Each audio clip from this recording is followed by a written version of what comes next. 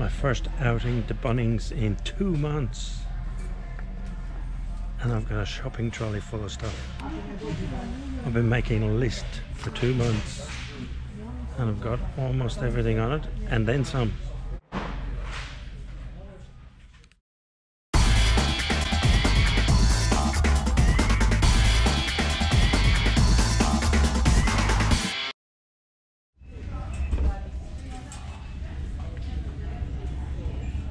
Oh, there's a cleat kind of effect on that.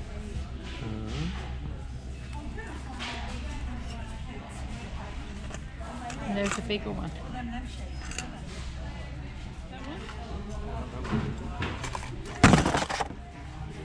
Sometimes a bit anyway. $496.45, thank you.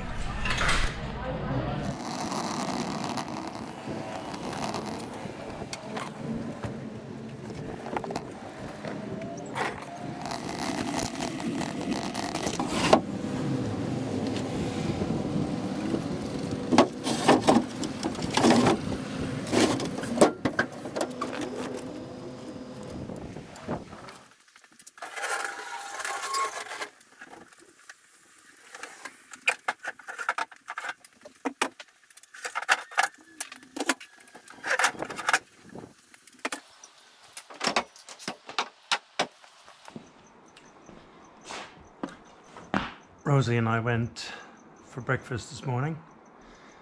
The restaurants are opened up again after COVID-19.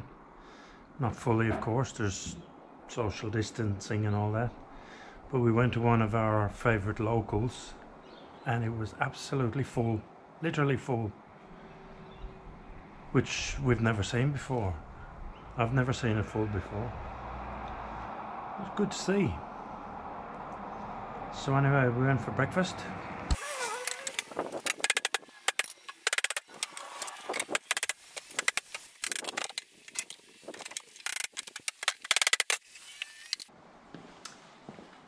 And after breakfast, we went to Bunnings. My first trip to Bunnings in more than 2 months, nearly 3. So I had a wee shopping list. And I spent nearly 500 bucks. I would say don't tell Rosie, but she was with me. She allowed it to happen.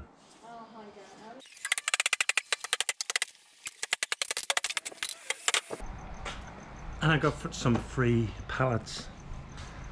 Some of it will be kindling for the fire, but there's some nice bits in there if I can save them without smashing.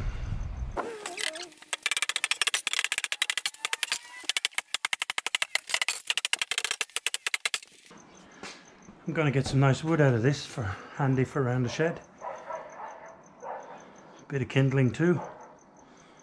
Let me show you the big ticket item I bought.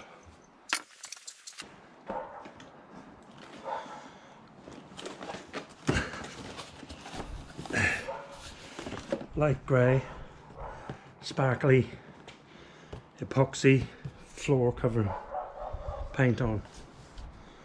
That's the next big project.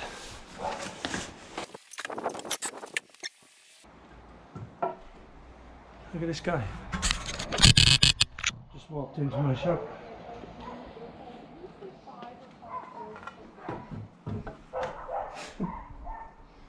Hello. Not sure what he hopes to find in here. Thanks for coming. See you later.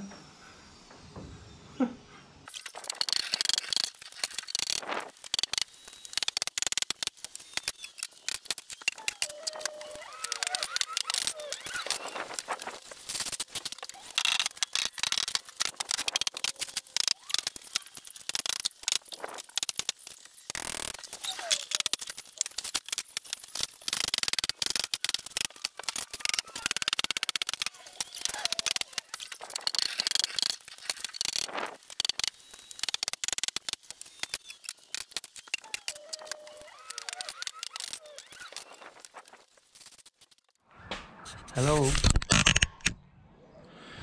Before I show you my nice new shiny floor, which I'm going to put down next week, I have a lot more to show you. So you have to wait to see the floor at the end of a long series of videos, because I've got a lot of new stuff in my shed that you haven't seen me make yet. So I've got a whole series for you to watch. And guess what? Well, you don't have to guess, because I'm going to tell you. I'm going to call this series Make and Do. Make and do. And that's a play on words, because I'm making do with the tools that I've got, and I'm making and doing stuff in my shed. So Make and Do is my new series. I think I'm going to do this as a series on the Contact channel, and there's a good reason for that. But I also have in mind that I might actually start a new channel called Make and Do. But for now, I'm actually going to put it on the Contact YouTube channel, just to hold it there and start the ball rolling, because I need to get it started. Yesterday I sat down to edit some video, and I got into a head spin about starting the new channel and new branding and all that sort of stuff, and then I thought, no, stuff it. I have a reason why this series of stuff needs to get out.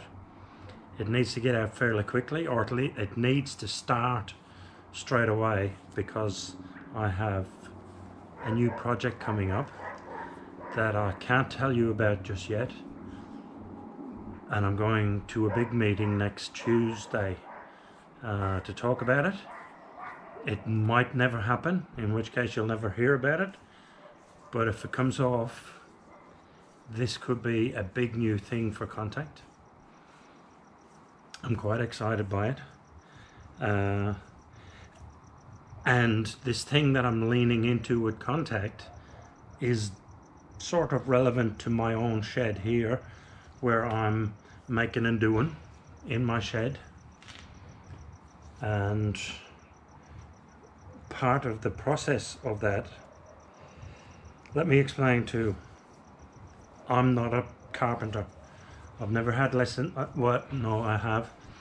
In agricultural college in Ireland about 35 years ago, I had, I think, 3 or 4 one-hour lessons in ag college about just general farm type carpentry and plumbing and welding and making and fixing. I was also a helicopter mechanic in the army, so I've got a technical brain, but I'm not trained. I'm learning as I go. I'm learning a lot from YouTube. I'm learning a lot from actually doing, making and doing, rinse and repeat. I'm learning as I go. And I think you'll see that in my video as I do one little project to the next. They're rough as guts projects, but they're functional. They've got me to where I am now. I'm very happy. I've made a lot of progress, and the progress that I've made in my home garage here is directly relevant to the big project that's coming up, if it comes up. So I've got to get this video out to get the ball rolling, to get my head into the right headspace, to get this series running. I hope you enjoy it. I've enjoyed it. Sorry, this series started probably more than 6 months ago. So I've been GoProing my progress in the shed, but I haven't had time, or I haven't had the right thinking. I haven't had the impetus of next week's meeting to get me over the line to make a start on the actual editing, because the editing's a big deal.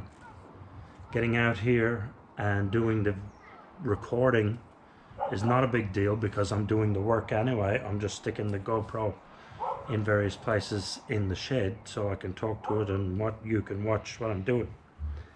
So making the recordings is easy. It's the editing that's going to take a lot of time.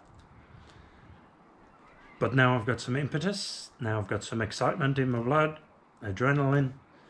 I'm ready to get editing. I'm ready to show you what I've been doing in my shed for 6 months.